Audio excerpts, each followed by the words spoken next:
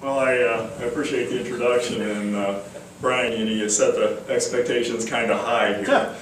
What I'm going to do this morning is talk to you a little bit about the fisheries and fishing here in Grand Lake St. Mary's. You know, at just under 13,000 acres, this is our largest inland reservoir that's totally within the state of Ohio. Tremendous resource, and has had certainly a storied past of problems off and on throughout the years, but has maintained really good fishing through time. And fishing's been great lately, and that's what I want to talk about. So before I do that, I'm going to give you a quick overview about Ohio's sport fisheries and what they mean to the state of Ohio. And then I'll step through and talk about how things are going here at Grand Lake St. Mary's. A little bit about the stocking and the perch stocking in particular that you've heard about. I want to also talk about the safety of eating fish here, because that's a question we often get, and I want to be crystal clear about our views on that one. And then sort of what's next in terms of fisheries management here at the lake. So those are the things I'm going to step through this morning. So in terms of sport fisheries here in Ohio, you know, we have a lot of wonderful resources. I mentioned Grand Lake being one of them. You know, we have over 120,000 acres of reservoirs throughout the state where anglers can fish, about 170 of those altogether. But you can imagine how important this lake is, representing a large percentage of that acreage. We also have more than 60,000 miles of rivers and streams. A big portion of that to the south in the Ohio River, 451 miles of shoreline that Ohio anglers can enjoy. And then naturally Lake Erie to the north, 2.25 million acres of water that provides world-class fisheries for not only black bass, but of course walleye and perch that you hear about all the time, and the steelhead fishery. So those fisheries are enjoyed by over 1.3 million people every year. When you hear license numbers about sales from annual resident fishing licenses in Ohio, the numbers tend to be between 650,000 to 700,000 a year. But we have about 10% of our licensed anglers are non-residents, and then we have other license types as well, one-day licenses and things like that. So that represents over 17 million fishing trips in the state per year and generates about $3 billion for the state economy. So an important part of the economic engine, but also an important piece of sort of what Ohio is all about. Certainly an important social component of our state. In order to meet the needs for fisheries resources, the Division of Wildlife has a number of different groups. Our law enforcement guys are here. One of our other groups is the Fish Management and Research Group that Deb and Rich and I represent. So we've got a staff in the Division of Wildlife of a little over 400, and slightly more than 90 of those are full-time people that work on fisheries things specifically. So they're located in one of 5 districts around the state, and Deb represents District 5 in Xenia. And we also have 6 fish hatcheries. You know, you have one right here in your neighborhood that Mort Pugh runs, and 3 research units, 2 up on Lake Erie, one in Sandusky, one in Fairport Harbor, and then one located in Hebron, which is our inland fisheries research unit. So the tools that we use to manage fisheries are things that most of you will be familiar with. Or at least these are the most common ones. You know, stocking, regulations, law enforcement, and the fishery monitoring and assessment that we commonly do, the sampling with nets and electrofishing equipment things. What you hear less about sometimes are the research efforts that we make, the partnerships that we have, not only between sister divisions like parks and watercraft with wildlife, but also with the Ohio EPA, the Department of Agriculture, and with anglers throughout the state, and then with university research partners. So partnerships are a big part of things. Fishing access is important. We have to provide access to the opportunities presented. Habitat restoration, important part because fish need quality habitat. We do a great deal of work with aquatic invasive species, and all of that is pointed at prevention being the key to keeping these nasty critters out of the state and from impacting our resources. And then good bit with information and education. We have an entire group within the Division of Wildlife that's dedicated to information and education, but also within fish management and research we do a good bit of that ourselves. This work is funded from license sales. How many of you are licensed fishermen? So the dollars that you contribute through the sale of your license, or the purchase of your license, and the money that you contribute by buying fishing tackle and marine fuel, which goes to the Sport Fish Restoration Fund and then is apportioned by the U.S. Fish and Wildlife to the states in the United States, go to fund the work that we do.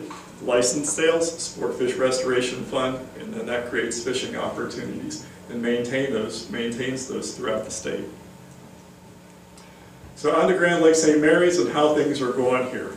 What I'd like to do is step through one of the major tools that we use to measure fisheries, not only in Grand Lake, but in Lake Erie and also in the Ohio River, and this is called a creel survey, or an angler survey. Essentially, it involves us sending out some seasonal employees to interview anglers when they're on the water or at an access area. And I'm guessing a number of you have encountered these folks through time. They ask you how your day is going, what you're fishing for, if you've caught anything, and that's some of the information that I'm going to share today. So one of the pieces of information that's important is our creel clerks ask what anglers are seeking when they interview them. Then they ask how many hours they've been fishing on the trip that they're taking. And have they caught anything? Did they keep or release it? So so that we can determine how many fish per hour they've caught. And then we also ask them what we call sort of human dimensions questions. Questions about how they're feeling regarding the regulations, the stocking, other things that we might be doing, and how they're feeling about the fishery. And I'm going to provide some of those results this morning. So creel surveys were conducted at Grand Lake St. Mary's in 2005, 2007, and in 2014. I'm going to present results from 2005 and 2014 because in 2007 we had some logistical problems, some weather problems, and the results didn't provide as much information as we had hoped. So the way these surveys have worked is we begin them in April, run them typically through the end of July or early August. They're only conducted on weekends because that's when peak fishing activity is happening. Sometimes one weekend day, sometimes both. And we have variable start times for the creel clerks that do the interviews. They could start anywhere from 9 o'clock, 7 o'clock in the morning, 11 o'clock in the morning, and that's part of the statistical design of the survey, so that's very important. Now our approaches to the surveys differ just a little bit between 2005 and 2014. In 2005 we used what we call a roving survey, and we used one clerk, so he'd hop in a boat and drive around the lake, ask people if they were doing any good, and also pull up to the bank and talk to shore fishermen and also visit some access areas. And we did 16 survey days that year, and that gave us 178 interviews. 2014 we changed our methods a little bit, and on a big lake like this the new methods look like they're the way to go. What we did is we used 2 clerks instead of 1. We developed what we refer to as a bus route, which means these clerks drive in their cars from one access area to another, and they would visit a total of 27 access areas. And that allowed them to sample 30 days and generate considerably more interviews in 2014. This is probably the method that we'll use moving ahead here at Grand Lake St. Mary's. So the first piece of information I'm going to provide you with is this, what we call percent seeking, or the results we get when we ask anglers what they're fishing for. So the 3 big ones, as you might expect, and this is not only true just here, but in most of our lakes around the state, are black bass, crappie, and catfish. This table shows the statewide averages from 36 reservoirs that are 500 acres or larger in size that we surveyed during 2004 to 2014. And those same reservoirs are the ones that I'm going to make some comparisons with Grand Lake on in the next few slides. So black bass overall in these waters, about 29% of the trips that anglers were taking were specifically for those fish. For crappie about 19% and for catfish about 9%. But you can see things are a little bit different with these averages here at Grand Lake. Similar for black bass, a little higher for crappie and considerably larger for catfish. So I'll provide some details about those in a second. But we want to look at the other species as well. Statewide for sunfish, about 4% of the trips reported in these larger reservoirs for sunfish. Very little for carp, and the all ever-present, sort of always popular anything. You know, most anglers are going for anything if they're not specialists. So there are some numbers here that look a little bit squirrely, and that's why I want to point them out. If you look at Grand Lake in 2005 and 2014 for sunfish and common carp, it looks like less than 1% of the anglers were fishing for them, whereas in 2014 much higher for both of those. I think that might be a result of the creel clerk actually pushing people a little bit harder to tell them what they were fishing for, because there's a difference in this anything group, which drops down quite a bit in 2014. Sometimes these things happen in our surveys. So I want to focus on the big three here, and then I'll provide some details about those. So in this table, what we're looking at here is the percent of anglers that are seeking black bass, and each of these categories represent results from the different reservoirs. For example, here, 25 of these 36 reservoirs, between 20 and 40%, or 20 and 39% of our anglers were seeking black bass. And that's the range where Grand Lake fits into. Very popular, as you might expect. In terms of effort in catch, statewide we have results of about 246 average hours per day on a weekend day at these 36 reservoirs.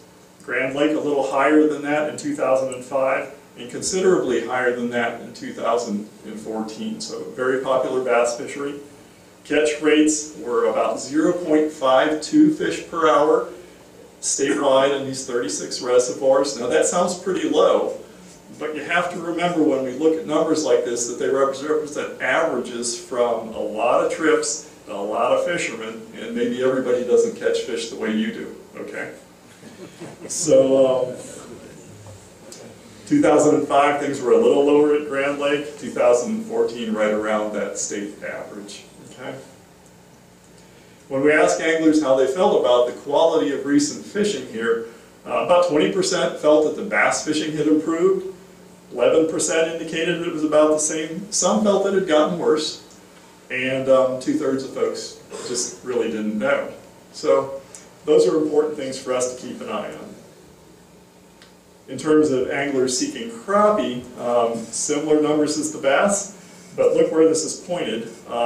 25 of the 36 reservoirs, less than 20% of angler trips are for crappie. Grand Lake a little bit above that average, and in 2014 quite a bit above that average. So obviously, as you guys know, the crappie fishing has been good, and this has been a really good destination to catch really nice crappie in particular. In terms of effort, statewide, about 246, with Grand Lake really showing a lot of effort for crappie in 2014, 536 hours. And in terms of catch rates, a little bit lower than statewide average in 2014, but the quality of fish has been very good. And I don't know that I need to tell you that. So that's why when we see these kind of results, when we ask people how are things going in terms of the crappie fishermen, 49% are telling us that it has improved. Crappie fishing has gotten good. A few felt that it stayed the same. Small percentage felt it got worse, and some folks don't know.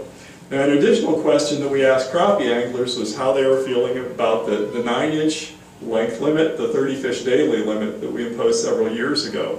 And it appears to be pretty popular. 42% of folks feel like things have improved. Some folks felt like things didn't change. A very small percentage felt that things had gotten worse, and less than half felt that they didn't know. These are the kind of results on the crappie regulations that we see throughout the state in reservoirs where we have applied them, where we really feel they're working well. So that's been an effective regulation not only here but in other places for us. So on to catfish.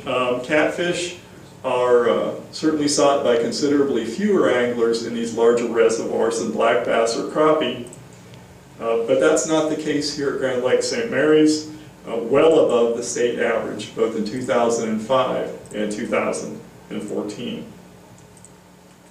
In terms of effort, of course, with fewer people seeking catfish in the reservoirs, the average hours per day are lower statewide, but considerably higher at Grand Lake.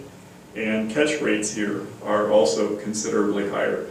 Good catfish fishery, and I know you've had a lot of very successful tournaments in the past couple of years that have pointed that out. So some folks felt that fishing improved. Very few felt like it had gotten worse. And so catfish, again, a fishery that we're feeling pretty good about. The last of these creel survey related questions I'm going to provide information on is pointed at the yellow perch fishery. You know, we started stocking yellow perch here in the lake in 2012, and we did that with the hopes that we could jumpstart the population that already exists here and get these things rolling so they would naturally reproduce and bump up the population a bit. And so anglers are reporting that they have caught a few yellow perch. You know, we don't know necessarily if these are ones that were stocked by us or they were already in the lake. But this is the kind of question we felt was interesting to ask, and it does provide a little bit of insight for us. So in terms of stocking, yellow perch stocking this year was remarkable.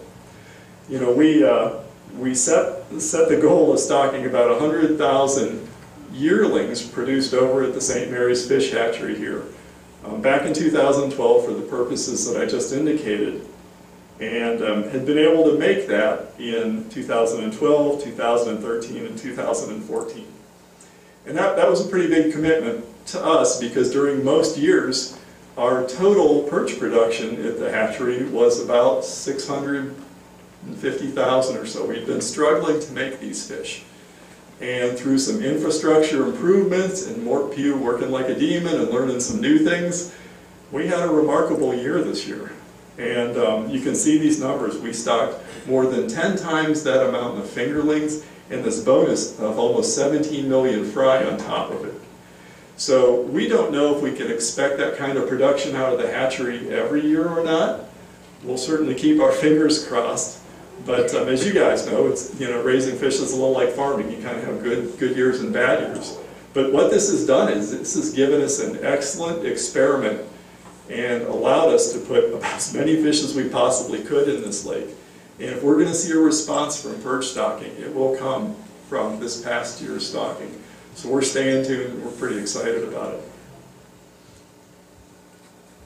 So Grand Lake is one of the few places that we stock with the idea of sort of establishing a self-sustaining population. Rarely do we do this. Most of the stockings that we do are what we call put, grow, take stockings. These are the ones for walleye or saugeye or catfish in a lot of places around the state where we have fish stocked at smaller sizes and we expect them to grow to larger sizes, and that's when anglers catch and keep them or catch and release them. That's mostly what our programs do. And then we do a smattering of what we refer to as put and take stockings, the rainbow trout stockings that some of you may be familiar with. They're very expensive, but they provide really nice opportunities, especially for kids and families and some older folks that we can provide in places that are really easy to access with guaranteed success. So whenever we stock fish, we step into that activity with some clear guidance in mind related to some of our policies. And you know, we make these decisions based on things like the habitat suitability. We have to think hard about the watershed location. Here in Ohio in particular, we have to pay attention to whether something's stocked in the Ohio River or the Lake Erie watershed. We have to think about the probability of survival of those fish once they hit the water. We're always thinking about what anglers are interested in catching, and that's why we ask a lot of questions of people when we're on the water or through online surveys or through mail surveys. And we have to think about existing fisheries that are on the lake already, and of course hatchery capacity and our ability to raise certain numbers of fish, and then fish production costs. It is very true that in cases where Mother Nature is taking care of the fish stocking for us with natural reproduction, we just simply can't meet what Mother Nature can do. So that's why you'll see us stock very few or no catfish, black bass, crappie, or bluegill in large reservoirs, because when there's natural reproduction, we can't even come close to providing what the system can itself. I mentioned how hatchery capacity is limited. This all sort of caps what we think we can do, but when you continually improve the quality of the hatcheries, like we've done here at St. Mary's, sometimes you can expand the pie a little bit and do a little bit more than you thought you can. So we're pretty excited about doing those kind of things, and we keep trying to provide more and more fish. And something that's unique to Grand Lake that I don't think any other lake except for Long Lake over in the Akron area has going for it is that, you know, two watersheds connect at this water body, and that's been known for a long time. So that sort of flavors what we can do and what we decide to stock in the lake, especially recently. So these dotted lines essentially show you the boundary between the Ohio River and Lake Erie watersheds. And there are always concerns about communication between those watersheds, because something we try really hard to do is prevent the movement of aquatic invasive species, critters like Asian carp, zebra mussels, or diseases like VHS that you may have heard about. So there was a study by the federal government that identified a number of these kinds of locations where there were connections between the Mississippi River watershed and the Great Lakes watershed in the states that border the Great Lakes. And that has sort of amplified the concerns that all the states have about the communication between these two watersheds regarding aquatic invasive species. So what we've all done is work together to start in the direction of severing these connections. And here in Ohio we have 4 connections. 3 of them are important. One of them is right here.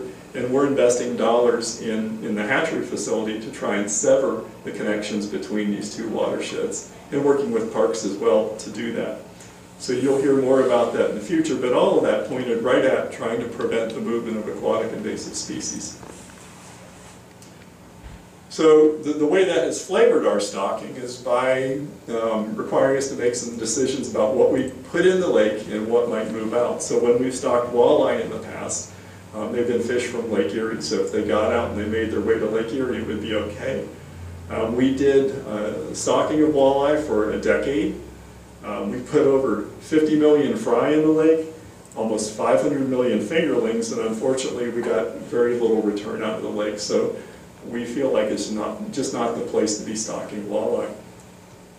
We tried experimental stocking of triploid saugai. These are a fish where you rearrange the genetic material through a heat and pressure treatment to try and make them sterile. We tried this in 2009 and 2010, and there were 2 issues that we encountered. One related to potential fish escapement, where if these fish escaped, we still weren't certain enough that the triploidy process was effective enough in making sure that they were sterile, so we'd have the risk of those fish making it to Lake Erie, and that would be a problem. And the other thing was that through the process of developing these triploid fish, we just couldn't make enough of them really to consistently make a fishery. Very few fish survive this process of the pressure treatment in particular. So it was an experiment, we tried it, and it really didn't pan out in this case. So, you know, the $10 million question that we often get is, are these fish safe to eat in Grand Lake? And that came about really from 2010 and the word about harmful algal blooms.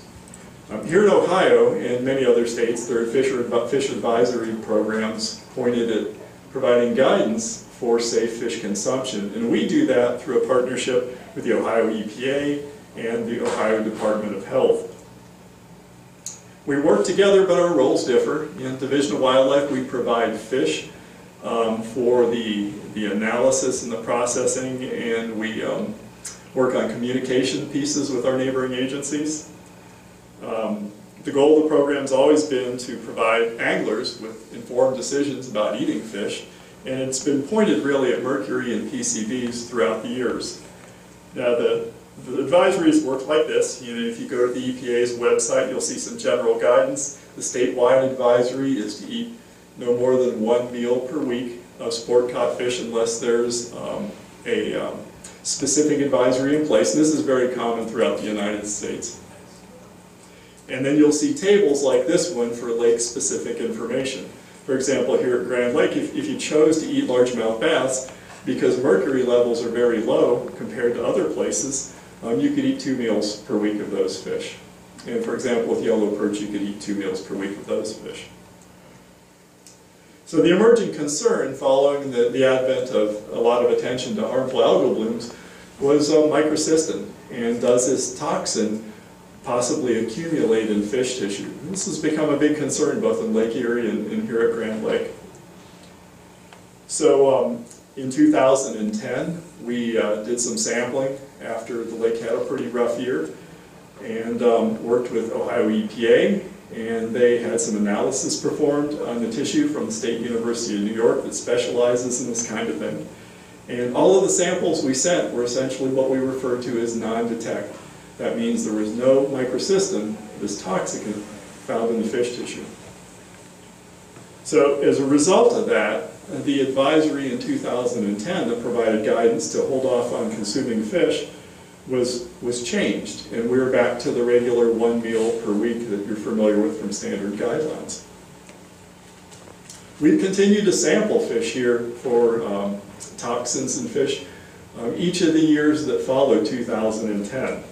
So these are the results, sort of summarized very quickly for you. All except 2015 has been analyzed. But out of the 210 samples that we've collected and analyzed, only about 2% of those have had detections for microcystin. And this makes sense. The conventional wisdom among the science at this time is that this toxin accumulates mostly in the liver. Fish tend to metabolize it quickly, and bioaccumulation, unlike PCBs and mercury, does not seem to be occurring. That's what we seem to know right now.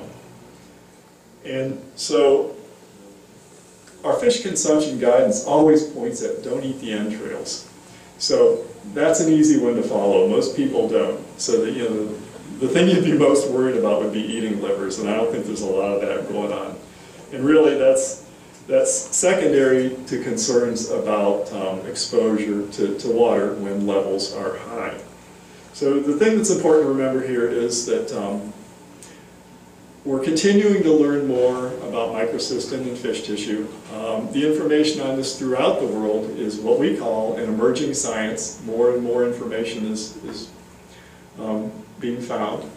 And we're going to keep plugged into this. So the way we're going to do that is, first, we think there's no reason for anyone to do anything but follow the current fish consumption advisory guidelines. And then we're also working with our partners at Ohio State University through our research project that we fund to look at methodologies for analysis of tissue, and then we've started an annual monitoring program with them on both Grand Lake and Lake Erie. So we can learn more about this issue, and if we see something that creates reason for concern, to address it quickly. So what's next? Well, these are the tools that I showed you early in the talk, and the variety of things that we can do to manage fisheries. So we've used them. Stocking, we attempted the walleye and sawguy stocking, but we're moving full steam ahead with the yellow perch. In terms of regulations for the three big species here, we have special regulations for each of them, and they seem to be working okay. In terms of law enforcement, Brian talked about how our officers certainly check check to make sure you don't have short fish or too many fish, but they also work a lot of pollution cases and do other things, a lot of community outreach, and so they're an important part of this as well. Deb and her group do a great deal of monitoring of the fishery. We monitor fisheries throughout the state, so we can't go to every lake every year, but we do keep a beat on things, and that's why we do these creel surveys periodically. The next one here is scheduled for 2018, which is perfect because that'll be timed with teaching us how the yellow perch stocking went this year and if we're getting results. Bass electrofishing is scheduled for next year. Crappie trap netting not until 2018. So the research at Ohio State I talked about for the fish tissue analysis continues. Partnerships, again, a very strong and important part of this, not just with OSU, but with sister agencies on things like access, and with Department of Health, OEPA on the fish tissue work.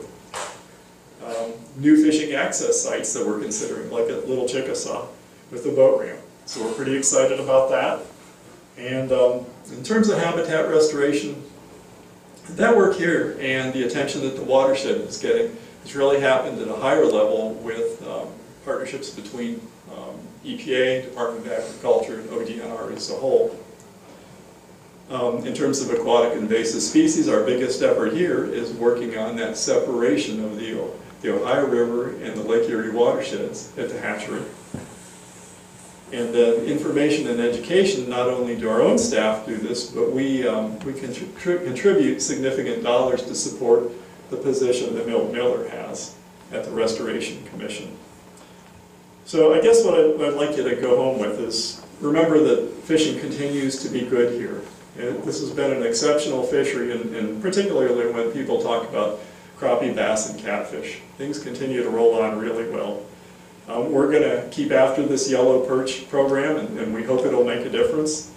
In terms of fish consumption, follow the standard guidance. There's just no reason to do otherwise right now. And in terms of our other activities, we're on track, following our schedule, and we have a lot of things coming up that we think are really helpful. So I appreciate the opportunity to be here. You guys hung in there because this is a really long talk, and I appreciate your attention. Thank you.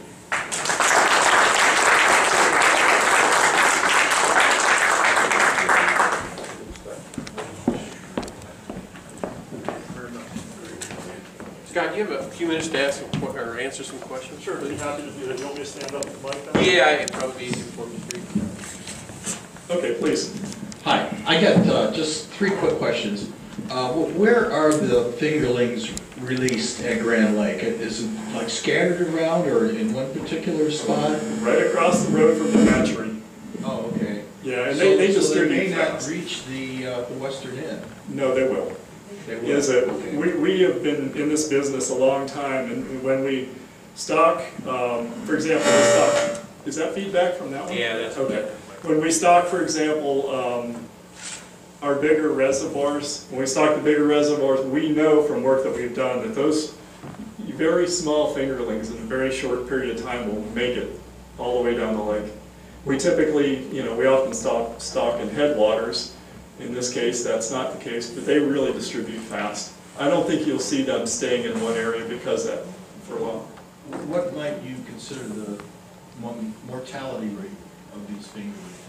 Well, for the yellow perch, I can't tell you for sure, but what I can tell you is with walleye and saugeye that we stock of the same sizes, if we get, say if we stock 100 fish in the spring, if we get 10 of those to make it to the fall, that's good. And that's why we stock very high numbers. And so that always plays a part. It's a numbers game. And that plays into the decisions about do we stock fingerlings and fry. And what we're learning from the mix of things we do around the state is sometimes you can actually do a better job by stocking fry than you can with fingerlings. Just depends on how the lake is set up and how the water moves through the lake. So when we stock saugeye, for example, we'll stock like 100 per acre or more. And when we stock saugeye fry, we would stock 1,000 per acre.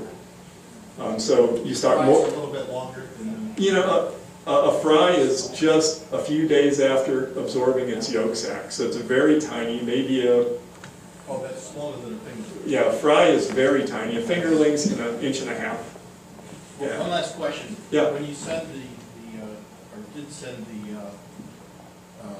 the samples for the fish, for the tissue analysis? Yes. And you said it was like 2% came back and had some Microcystin. Yeah. What species were those for the most part? They were crappie. And we don't know why that is. What we actually did after the first year we detected those in crappie is we intensified our efforts at sampling crappie the following year. And then we tried to look at whether different locations of the lake made a difference or different times of the year made a difference. And we really didn't see any pattern. So we don't know why that would be the case, but that has been what we have found. But very few. I mean, it just seems like the fish don't seem to be accumulating it. So we're going to keep after it, though. The sampling that we're committed to doing with OSU is going to be done indefinitely on an annual basis at both Lake Erie and Grand Lake. Yeah. Anybody else? Any other questions? Hey, Scott, I know there's a lot of variables into the growth rates, but what would you Can you just throw something out there on these yellow perch on what we could expect for a growth rate on those? You know,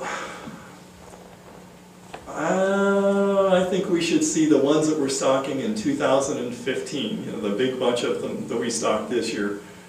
Geez, those fish anywhere from 6 to 9 inches by the time we get into 2019 or 2018 when we're running the creel surveys. There'll be a lot of variation that happens all the time, but Deb, does that sound pretty close to you? About 3 years, you're talking catchable, Yeah. cleanable fish in about 3 years. It varies depending on where you're at in the state, but this is a really fertile lake, so we'd expect pretty quick growth rates. So, yeah, and that's why that creel survey should pair nicely with the stocking. We should see those fish recruiting to the fishery if we've done some good there. So. Anybody else? All right, Scott, thank you very much. Thanks for your time.